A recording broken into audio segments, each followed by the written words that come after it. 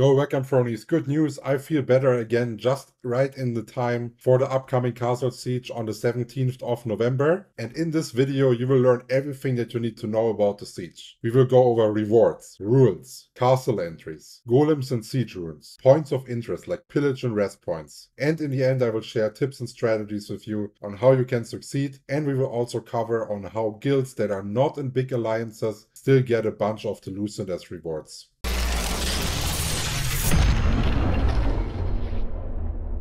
So let's go over the rewards first so you actually know why you should even participate, what's in the pot for you. From all the taxes that are being collected, 40% will go into the total pot that will be winnable. If you are in the auction house and you hover over the tax rate, you will always see that there's a castle tax rate. And this is this tax right here. And this tax is what is being put in at tax delivery, a special event that happens after the castle siege. So if you also want a guide video on this, don't forget to subscribe. And then from that 40%, 50% will go into a siege vault and 10% will go into pillages. Those pillages we will go over later in a bit more detail is also the way on how smaller guilds can participate and take away that pot. And to not discourage people that are not in like a giant alliance, let's say a giant alliance wins the siege vault, the 50%, and they split it through 4 guilds. They're only having a really small advantage over if your guild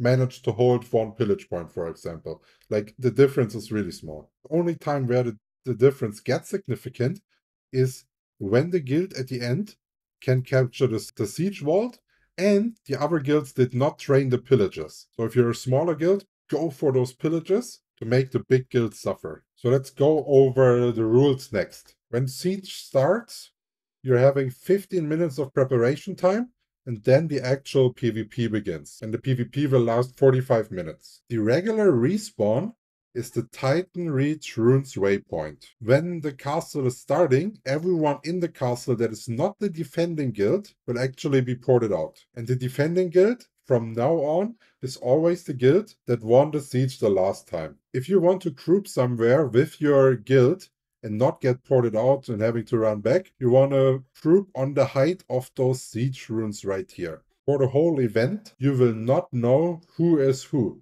so the characters are anonymous. But all enemies will be red, all teammates will be blue, that includes your alliances, and yellow will be the guild that is currently holding the throne. All lead positions in guilds will also have special marks around their names, and this is especially important because only the guild leader of a guild can claim the throne.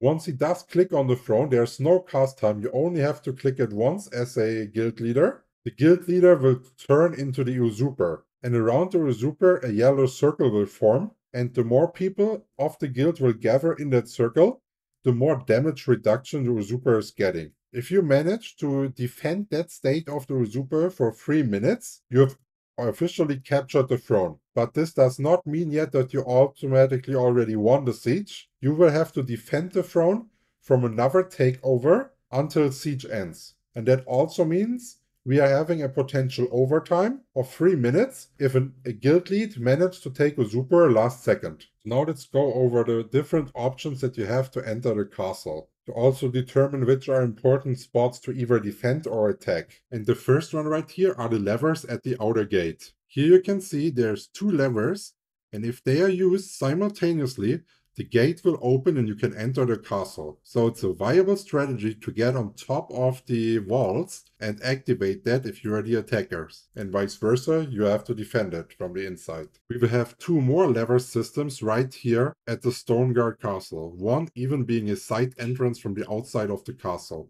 This is what the spot looks like in-game. You will see you have 2 levers here and you have 2 levers right there. So having a defensive team here is essential. And if you're an attacker, if you're able to control that point, you're having easy access close to the throne room. Then next up, the blue marks are sewers. Those are especially important for assassin style players. Because if you enter those sewers right here, you will see there's rats inside. And with Shadow Strike, you can actually port through those gates and enter the castle in a sneaky way. Sorry to interrupt, but short self-promotion is needed. currently 91.2% of the people watching the videos are not subscribed to the channel. So let's make a deal. If you learn something new in this video, you have to subscribe. This sewer right here, you're even able to bypass the inner gate. Here you can see it in-game. Again, you can port to the red with Shadow Strike really easy. And you're almost at the throne room. The 4 siege runes that you can see out here is what the attackers can fight for. Depending on what siege runes you are taking, you will gain access to different golems. To access one of those siege runes, one of the leadership positions in a guild need to capture it for 5 seconds. Damage is not interrupting that capture, but hard CC is. So I've made this little overview here so you know actually what you are getting from the different siege runes. On siege rune number 4, you can get the jump attacker. I've also noted down when the first spawn is happening, because that one, for example, is available right away, but others like the stone crasher, they actually get their first spawn later. And that can determine in guild's tactic on positioning. As the jump attacker name already says, it can jump on walls and therefore also enter the castle. The stone crasher is what you get at rune number 3. It spawns, as I just said, 5 minutes later, and it's a specialist at breaking the outer walls. At siege rune number 2, you will be able to find the battle carrier right away. Similar as in the Lord of the Rings movies,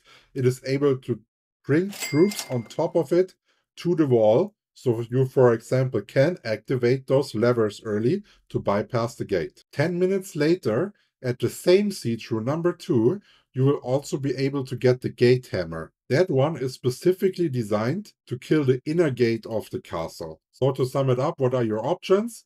You can go with the battle carrier and activate the lever. You can, with the stone crusher, destroy the outer walls. With the jump attacker, you can go over the walls and into the castle. Or with the gate hammer, you can go into the castle and destroy the inner gate to have access to the throne room. And rune number 1 is just the rest point if you capture it. And this is also going to be our next topic, rest points and pillage points. Because inside the castle, you will have 3 more rest points that you can capture. Those are the green ones right here. And it's highly important to do so, because the time that it will take your troops to return to the battle, if they have to go all the way from outer spawn point, is absurd. I would even go that far if it's almost impossible to keep defending the throne if you're not managing to get one of the inner rest points. This is also why it's so interesting to be the defending guild, because the defending guild has their rest points somewhere over here in this area. So now let's go over the pillage points. You can see right here, it's those flags with those chests. And if you occupy one of those, every 5 minutes, you will get 15% of the Lucent that is in that pot. And there is a total of 5, and even as a small guild, it's possible to hold them. It's really interesting are pillage points that are close to rest points, because if you're able to hold both, it's really easy to defend. Now let's go over some tips and strategies. One common strategy is actually bypassing all of that hassle with the gates and all of that, and boarding the whale and jumping in as an attacker from the sky. If you don't know which routes to take, check out that video right here. If your guild was able to secure a rest point on the battlefield, for faster navigation with B, you can always instantly teleport back to the rest point. Also good if you want to regather your troops as a guild leader quickly. We have already talked about the possibility to enter the sewers with Shadow Strike via the rats.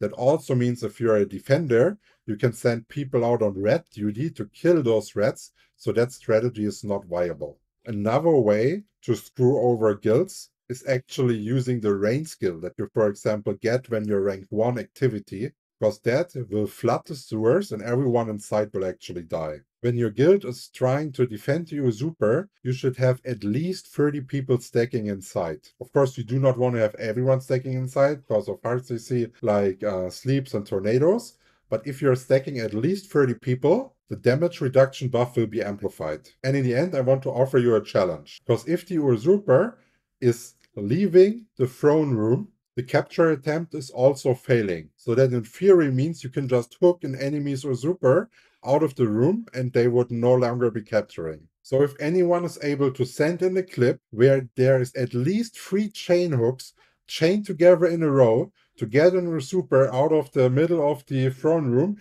outside to break the curse, I will have a nice gift for you. And as always, if you have any questions regarding the game or anything else, just drop a comment. I will try to answer everything in less than 24 hours. Cheers, guys.